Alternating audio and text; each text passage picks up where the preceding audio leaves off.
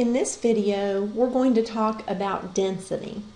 And when you think of something that is dense, you think of something that is maybe small but heavy, heavier than you would expect. And so when we actually calculate density, the way that we calculate it is we calculate it by using the ratio of the mass of a substance to its volume. And here's the equation. D is density, M is mass, V is volume, and this equation is on the formulas page in your reference table. So be sure to stop and check your formulas page so that you know where it is. You'll always have that for tests and quizzes and the exam. With density, typical units are grams per milliliter, although sometimes you'll see with gases that grams per liter is more common because gases are very light, so they're small. They have very low densities. Let's talk about the expectations that I have for algebra work when you show me algebra. When you're working some algebra problems for me, and that's anytime you're solving for a variable, you need to show the equation and solve it with the symbols first before you put in the numbers.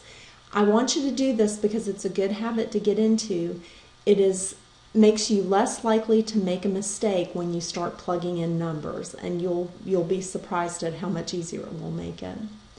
And so what that means, if I'm solving for mass in a density problem, D equals M over V, I would have to solve that for mass, and then I would find that M equals density times volume, and then you would substitute in your numbers.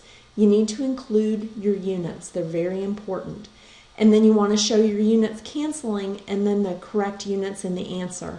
And the reason that it's a good idea to cancel your units is because if they don't cancel correctly, chances are that you've got something in the wrong place. So it's just a really quick, easy way to make sure that you have things set up right. So let's look at a couple of sample problems.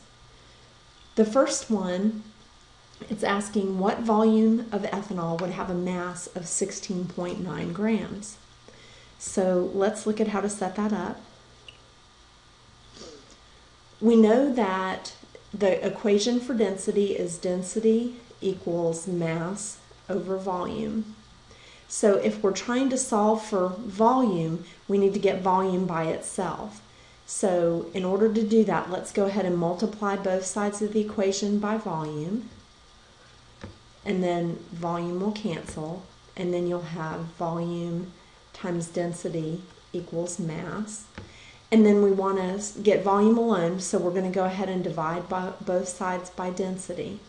Remember that we treat variables just like numbers, so these will cancel, and volume equals mass divided by density. So let's go ahead and plug in what we know from our equation. Volume is equal to our mass from our problem, 16.9 grams. Now, there's no density in this problem, so obviously I'm going to have to find that information. That would be in your reference table, and if you look in your reference table on the second page, it will show you a table that has the densities of different things, and you look up for ethanol, the density, and you should find that it's 0.7893 grams per centimeter cubed. And let's go ahead and look at what happens to our units now. Grams will cancel, and you'll be left with centimeters cubed. If you look, this is really 1 over centimeters cubed. But remember, when you divide by a fraction, it would be, you would multiply by the reciprocal, so it would be 1 times centimeters cubed over 1. And that would just leave you with centimeters cubed. I don't expect you to show this.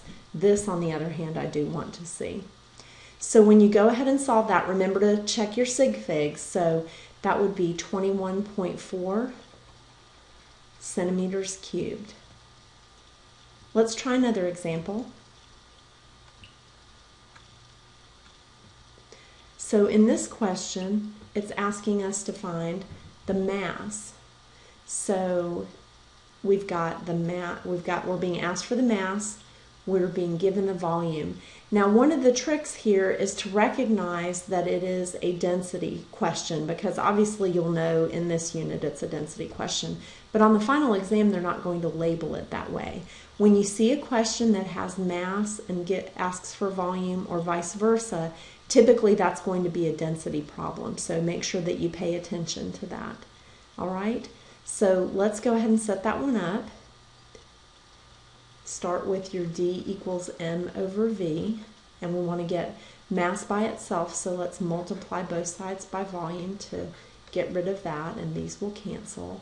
I'm going to go ahead and flip these so that mass is on the left, so mass is equal to volume times density. So we know that we have a volume of 4.91 milliliters. Now, we've got a density. If you look on the front page of your reference table, there's the density for lead. You can see that the density for lead is in grams per centimeters cubed. That's a little bit of a problem because milliliters and centimeters cubed are not going to cancel, and so we need to remember that conversion factor. 1 milliliter is equal to 1 centimeter cubed. If you haven't memorized that, write it down again in your notes and make sure that you know it, because that's going to pop up again. Remember that whatever unit is on top, we want that unit to go on the bottom to cancel.